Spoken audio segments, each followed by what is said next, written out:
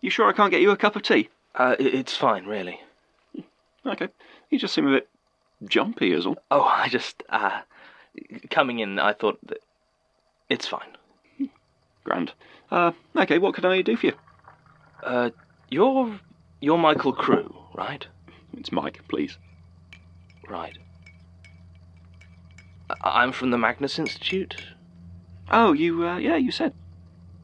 I read.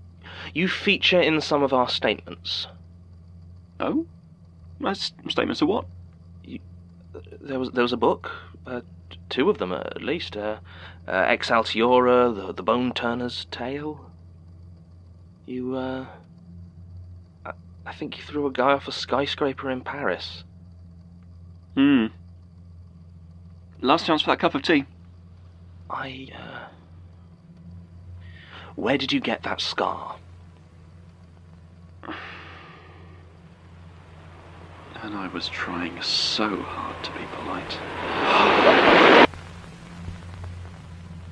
Hard, isn't it? Trying to ask prying questions at terminal velocity. The air, it doesn't leave your lungs like you expect it to. I mean, I know you're still sat down. You know you're still sat down. But whether your body knows it when I decide you hit the ground, that's something I haven't made my mind up about yet. A little bit of privacy. Is that really so much to ask? Suppose it is, isn't it? From you and yours, at least. We have a lot in common, really. And after all, what good's the height, the terrifying draw of gravity, unless you really know the scale of what you're facing?